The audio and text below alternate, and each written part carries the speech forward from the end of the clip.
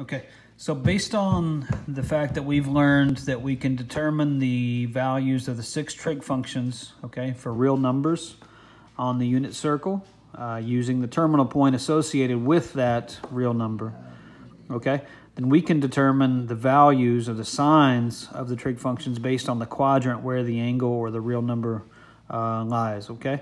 So in quadrant 1, all 6 trig functions will always be positive, okay? So if the real number is between 0 and pi over 2, or if the angle is between 0 and 90 degrees, then all 6 trig functions have to be positive, okay? In quadrant 2, the sine and the cosecant are the only 2 that can be positive. The other 4 will be negative, okay? And the reason why, remember, sine is always going to be the y-coordinate. Well, the y-coordinate's positive in quadrant 2, and cosecant is the reciprocal, okay, of that y-coordinate, which is always going to be positive in quadrant 2. All the other trig functions have the x value as one part of the ratio, and x is negative in quadrant 2. So these other 4 trig functions have to be negative in quadrant 2, okay? In quadrant 3, tangent and cotangent are the positive trig functions. The other 4 have to be negative, okay? And the reason why that's the case, okay? X and Y are both negative in quadrant 3, and tan and cotan, or tangent and cotangent, are the only 2 ratios that have both Y and X as part of the ratio, okay? So you're dividing 2 negative numbers here, or you're dividing 2 negative numbers here, which gives you a positive value, okay? So in quadrant 3, tangent and cotangent are positive, all right? In quadrant 4, okay, only cosine and secant are positive because they have x as part of their ratio, and x is positive in quadrant 4.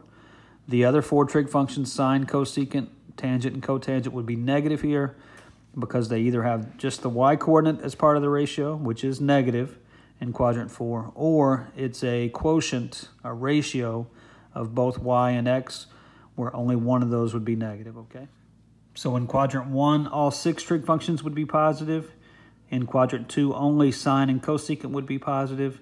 In quadrant 3, only tangent and cotangent are positive. And in quadrant 4, only cosine and secant are positive, okay? So let's use that information, okay? And we're going to see from this given information, so sine is negative, and cosine is negative. That's what these 2 mean. Sine is less than 0, which means it's negative.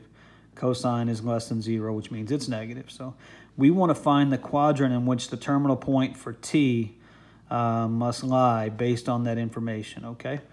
Well, sine is negative in 2 quadrants, okay? Well, sine is positive in quadrants 1 and 2, so sine would be negative. Sine would be negative in quadrants 3 and 4. Okay. Now, cosine's negative. Well, cosine is positive in quadrants 1 and 4, so then cosine has to be negative and then in quadrants 2 and 3. Okay. Now, it says and here. So in which quadrant is sine negative and cosine negative? Well, the only time that's the place is going to be in quadrant 3. Okay. So T must be in quadrant 3, or that terminal point must lie in quadrant 3. All right, so that's how you can determine where the value t falls and where the terminal point must be because of that, using this concept of where the trig functions are positive and where they're negative. Let's take a look at the second example here, okay? Tangent of t is negative, okay? So tangent's going to be negative in quadrants 2 and quadrants 4, all right? Then we've got cosecant is positive. So cosecant's going to be positive just like sine in quadrants 1 and 2. Okay, so where do both of these things occur? Okay, where's tangent negative and where's cosecant positive? Well, they have quadrant 2 in common there, so that means that t must be in quadrant 2, okay, or the terminal point lies in quadrant 2. So x would be negative, and y would be positive, all right? Let's look at one more example of this. Cotangent is negative. Well, just like tangent above, cotangent is going to be negative in quadrants 2 and 4. Okay, where is secant positive? Well, secant's just like cosine. It's positive in quadrants 1 and 4. Okay, So we're kind of looking for the overlap there. Cotangent's negative in quadrant 4, secant's positive in quadrant 4.